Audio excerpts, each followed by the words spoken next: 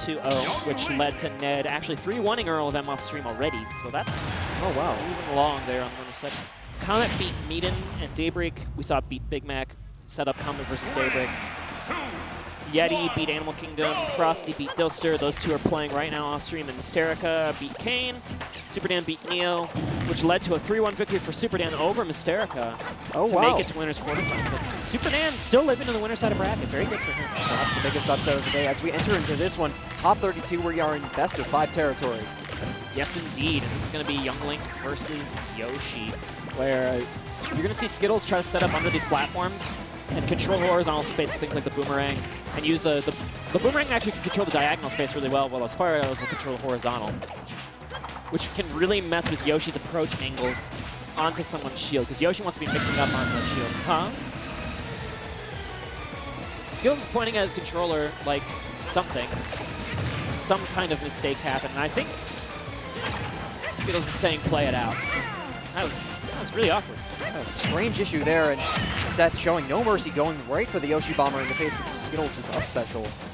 You know, actually, Craft, you might want to check that adapter, because I'm not sure if that's the same port that Big Mac was using in his ST. Oh, wow. There could be some issue there. I really hope that's not the case. Obviously, like you never want to root for tech issues. Yeah. But okay, cleaning up the stock here is Skittles. He's still in this game. Yeah, showing why he's #1 in Nebraska at the moment. A very favorable matchup. Gets the fair, but on stage, excellent DI from Skittles to just survive that, not even needing to tech. Trying to fight his way in with the forward air, but the neutral air from Yoshi's a little too fast, and there, that forward air will confirm. Not going to KO yet. Still in this, that last hitbox of the spin attack. That saved Skittles' life. Yes. That forward air was ticketed right for Young Link's dome. But that, I was talking about this with, I think it was on my blog with Technique earlier, that back air from Yoshi might be the most buffed single move in the game, considering how terrible that move was in Smash 4 and how amazing it is in this game. Like, it completely changes Yoshi's kit and the forward tilt, which you see there, which also really easily sets up into some combo opportunities. Yoshi is just a completely reinvented character in Smash Ultimate. Yeah, if not #1, has to be top 5 at least. It just has so much more utility, especially with the potency it has to poke shields in this game. Less potent now, in the most recent patch, of course. Yes. Oh! Using the invulnerability frames to sneak out. You get a couple of invulnerability frames when you sneak out of that egg lay, which you can use to save your bacon, and it allows that forward air to not be a true confirm. Good using there, and the egg throw actually going to interrupt the boomerang startup. The other direction. Okay. Down air will KO. Down air wasn't one of the moves that was buffed, right? It was up air? Yes, up air, up smash, Zair. Yeah, up smash is the other big one. That's good. I was about to say, that move always had a ton of kill power, and Skittles knows it. Good tether back to not even just play Yoshi's game. F smash in the other direction, that'll give him the window to go for there. Yeah, now Seth's in disadvantage here. This is a scary spot to be in, but okay, the forward air going to buy, again, valuable space away from these disjointed hitboxes of Young Link. I had to drop shield there, did not want to get broken. Skittles has clawed his way into a last stock, last hit game after a very unfortunate SD. There are a couple of ways for Young Link to still confirm, I believe, in this range, but you get caught drawing your arrow when you really should have been shielding, and that means Seth closes the door on game 1. Yeah, I think Skittles realized just too late that he wasn't in the percent window to get up special into up air, and Seth just took advantage, restored neutral, and found the advantage state just as he caught Skittles on the ledge. Yeah, okay, Crafter's checking in on the adapter to make sure everything's fine. I think that both players know it's a... Want to see. I think the adapter's fine. I just want to be a little too cautious in these situations. I remember back in Dismantle 1, we actually had a HDMI splitter cut out in the middle of like a doubles top 4 set in the middle of our stream, and Vinny was so mad. And I mean, I don't blame him, of course. Like, a tech flub like that really should not ever be an issue. But, ooh, and the reset on the platform. Look at Seth go. 72% from 0. Look at all this damage he's applying. Finally able to get something started with that boomerang into fair confirm, but at what cost? Just so much pressure.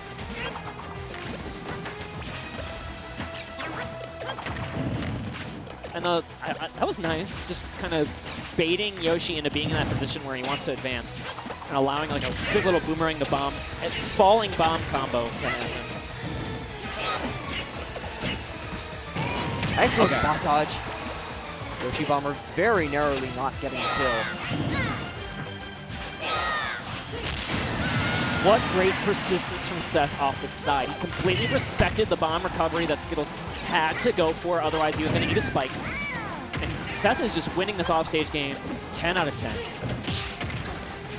I mean, that's what Yoshi can do. If you have any edge guarding, if you have any recovery that has susceptibility to being edge guarded, you can just go for it. Particularly against a character like Young Link who has the vulnerability on the top. That's one of Young Link's biggest weaknesses is the recovery game. Now, I think Skittles meant to do that fire arrow the opposite way. I think that was meant to be a punish. So like a fire arrow to forward air or something? I'm not sure. There probably were a couple options there. Actually did manage to get the arrow as he was fading back, but that forward air not going to kill from center stage. Yoshi using his heavyweight status to stay alive for just a little bit longer. In the end, he wasn't really able to buy much extra credit out of that situation. But, ooh, you heard the footstool. You heard it, right? That actually is so close to just being an easy gift for Seth. Armoring through that down air as well, allowing Seth to get back to center stage before Skittles can. The Yoshi armor in this game works a little differently than it did in Smash 4. It's called subtractive armor, where I believe it's 120 units of knockback, any value less than 120 units of knockback will just be ignored. So as you take more damage, you become more susceptible to being hit out of the armor. Look at Seth's game plan here. You can tell he just doesn't want Skittles in center stage. That area just above the Pokeball is the no-go zone for him. And as far as he can get him towards either ledge or above a platform, that is where it can really start to shine in neutral. Skittles is comfortable in the corner, though. You see this here. A couple of fire arrows forcing an approach from Seth. Get rid of the egg there with that boomerang. It's excellent confirm off the arrow. Ending stock 2 the same way he ended stock 1. I liked Seth pressuring there when he knew the bomb was in hand, because like that bomb would eventually just poke through the shield and force Skittles to have to get out of the corner. So now Skittles trying to turn up the heat on the last stock of Seth. Having the back air and getting caught in the egg, has to go low. Oh, the reverse hit of the neutral air. I believe the regular hit would have killed there for Yoshi. Sneaky cross-up from Seth on that back air, but not fooled at all is Skittles, and again, finds himself in the corner. But he doesn't mind being there.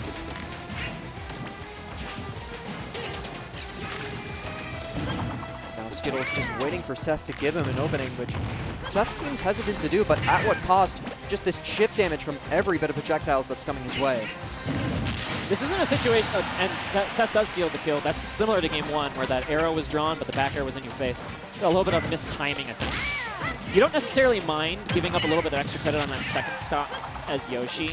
That forward air is a lot of damage though, so it's 83%. But Yoshi, we've seen him do it. Like a 0 to 72% combo is completely doable for this character. Yeah, it's well within the character's wheelhouse as well as within Seth's capabilities. Ooh, that air dodge, don't think was meant to be, but you know what? That down air is exactly ticketed to Yoshi's face. As Skittles evens the set 1-1. One short hop too many from Seth as well. Skittles caught him just being a bit antsy on top of the platform, wanting to jump from one platform to the other, or at least below to the stage. And either way, that down air was going to cover both of those. Seth rocking his doubles medal. Let's see here. I believe everyone who placed in the first, second, third of doubles got a medal, and I've seen everyone wearing them. So happy to be good at doubles here in the Midwest. Yeah, Seth, of course, getting second at doubles alongside Ateta, hoping to do one better in singles. They were a game away from winning the whole thing, unfortunately, but yeah, we'll see if he can do one better in singles. Final destination, so a lot of Skittles' game plan was where he would be safe retreating to the corners, was predicated by the fact that Yoshi didn't have an easy diagonal angle. You see that diagonal angle where he wanted to come in and like get a dare or a back air. It was blocked by the platform. So taking away those platforms, I think, is a big advantage for Seth in this counter-picking battle. So unable to catch that heavy end lag on down air, and Skittles back into advantage with the help of that arrow. That egg was the homie. Oh, he extended it with the boomerang! That's a madman, dude. I don't even know if that was intentional, but it just worked. Every bit of projectile, everything he threw out, just that extra bit of active frames on the down air, on the forward air, excuse me, and he's just gone. I'm pretty sure that would have hit him even if it wasn't extended. Like if there was nothing there. Most likely, but... But it was swaggy. Oh, it's more... That's the most important. It is more stylish, and that's what really counts. Ooh. Going for a harder punish with Seth. Kind of biting off a little more than you can chew with that forward smash. If it were me, I would have dash attacked, but also I'm not in this position in winner's top 32, so... I mean, there certainly is less reward in this particular case. You're not going to be killing Young Link at 45, even with a move as powerful as that dash attack. Taking a step forward, you can just go with a dash attack and perhaps set up a string. Ooh, okay, you're going to pay the price for that down smash. That's one of Yoshi's fastest smash. That is Yoshi's fastest smash attack in the forward direction. So, like, if you think you have a good punish on it, you usually throw out down smash in those spots. But Skittles is still able to shield in time. The range of the drop, but able to trade with an air. Seth recovers nicely and finds the up air moments after. Seth's in a great position now, 2 stocks to 1, and actually has a percent lead by a considerable margin as that dare leads to 0 to 60% in an instant. Pull back, and that boomerang gonna pin him right into the tether grab. Placement on the air, but this tag actually gonna be forced to corner himself.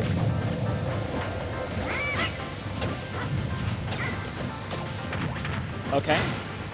Not fooled by many of these down airs, that the landing down airs. It has, you know, that sneaky landing hitbox, but Seth has some tools to punish that, like the grab that's disjointed, right? You don't really have to respect the landing hitbox in that move if you're Yoshi. Most definitely, and Skittles just continuing to play his game, throwing out some of these arrows, even down an entire stock. Seth knows that he'll get impatient eventually, but Skittles not giving that moment to him. Ooh, okay, I actually thought that was going to be super sneaky from Skittles, but it's turned around in an instant by Seth as he finds the drop-down neutral air. A sweet hit of that easily going to kill Young Link off of the right side as Seth takes a 2-1 lead over Nebraska's #1. Outstretched foot of the neutral air actually going to be the key to that Game 3, and this is a best of 5, so we'll have to take Game 4 and Game 5. Game 5, the latter of which will be on Seth's counter pick. Did you see the counter pick? I did not. Okay. We'll find out momentarily. Every time I like theory craft about counter picks, I'm always like dead wrong. So, oh, of course. Okay. I actually was gonna guess town. I know I would have looked way smarter if I had actually guessed town, but it be like that sometimes.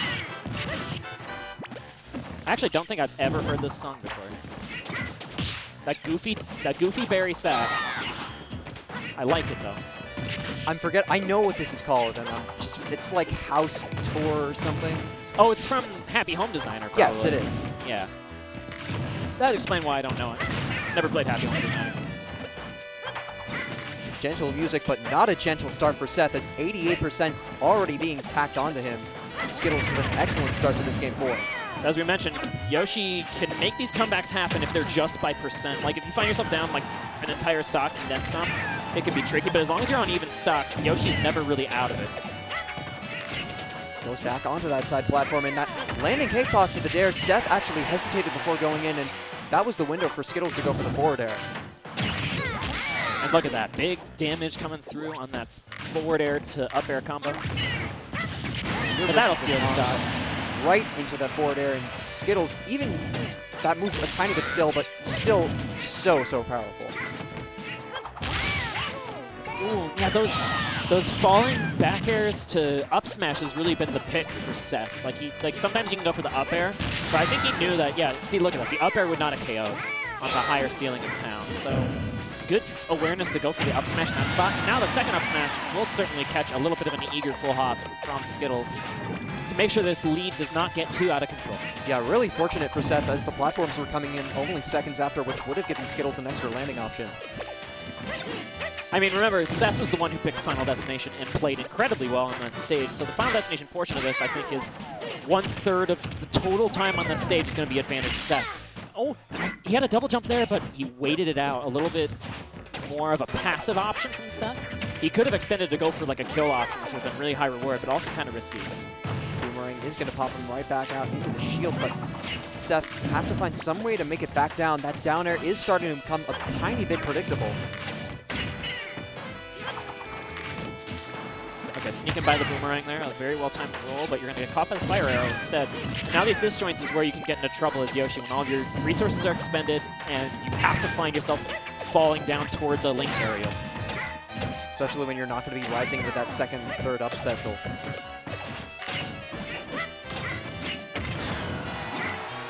And they're working out here for Skittles.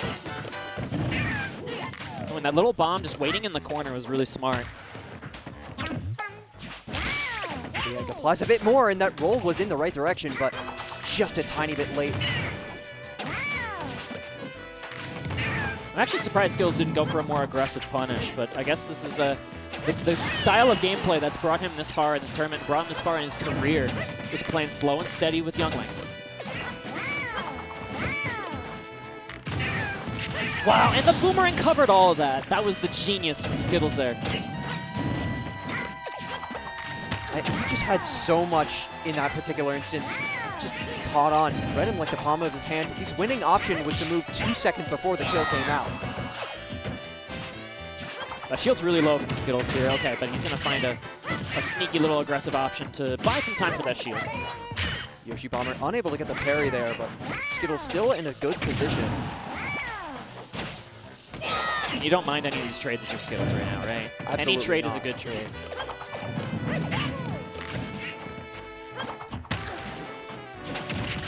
Ooh, and that down air, finding the perfect angle. There's the armor, and it still lasts, because again, that subtractive armor ignores the first hit of the forward air. Even though that would have comboed into the stronger hit and probably killed. The drag down! It worked out! What a perfect gambit from Seth as he takes the 3-1. He was so far behind. I'm in shock. What an unbelievable set of circumstances. Seth was playing from a deficit almost that entire game, but with one interaction that was just turned the tides in his favor.